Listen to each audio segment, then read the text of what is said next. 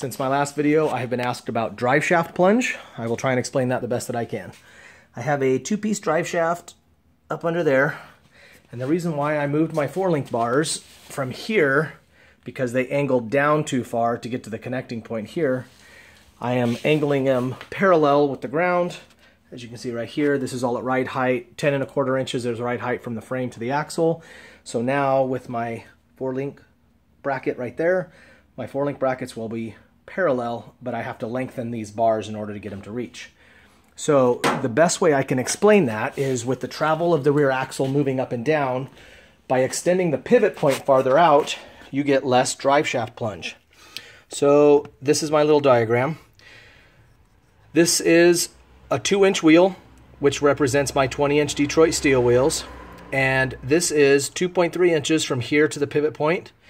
And this is where the driveshaft is. So I put them all on line so that you can see where they are. The distance from here to here is the same on the next diagram, will be from here to here, with my pivot point being right here.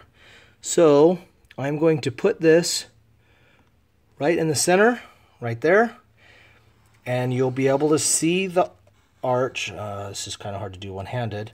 By doing it that way, now let me extend it here. Okay, now to go from this point, almost to the middle, oops. From this point to the middle of the wheel, sorry, there we go.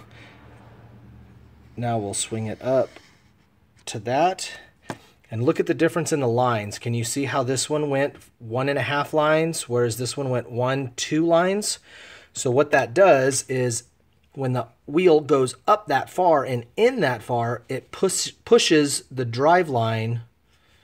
You can tell my homemade compass here with zip ties and a pencil, so you know it's going to work. The drive shaft plunges in and out right here a lot farther on this arch than it does on this arch.